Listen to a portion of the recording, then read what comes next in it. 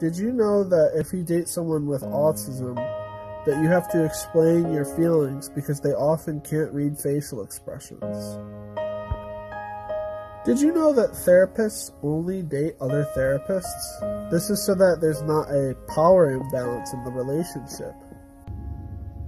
If your partner doesn't want children, you might want to consider reminding them that no one might be around when they're older to help out, and that 98% of nursing home residents report thoughts of suicidal ideation.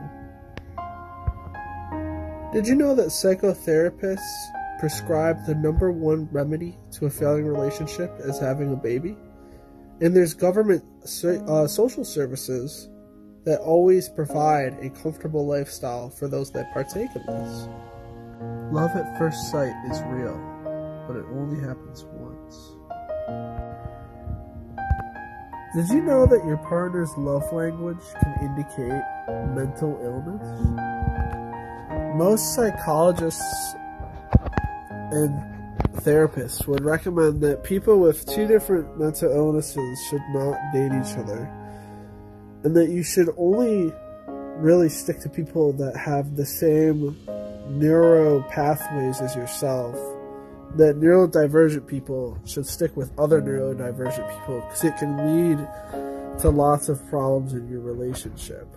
You can date someone with bipolar disorder, but 50% of the time they're going to be really mad at you.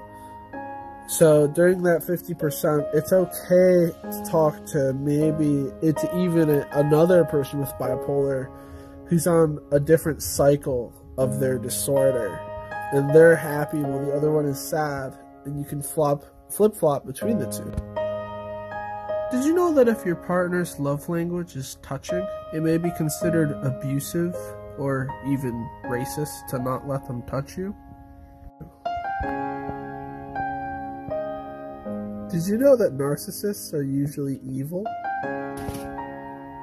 In many cases, affectionate behavior can be a form of enabling. Did you know that most therapists recommend you date someone within your 5-inch height range? This is to prevent power imbalances. Did you know that people with BPD usually require some sort of counseling?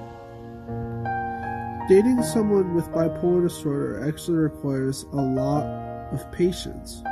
Most counselors recommend that if the person doesn't get what they want, it's okay for them to cry.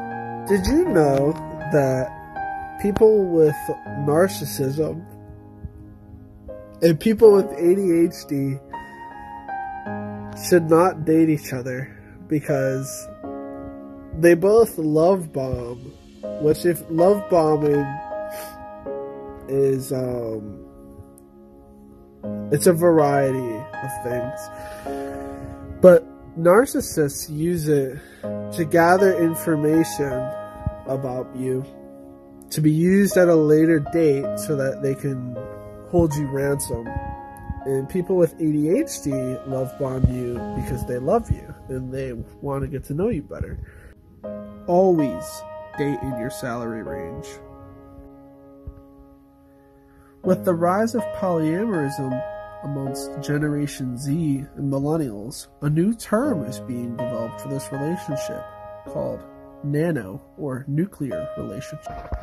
Did you know that it's perfectly okay and normal to demand that your partner shares with you what they share with their therapist, only as long as you share that information with your therapist?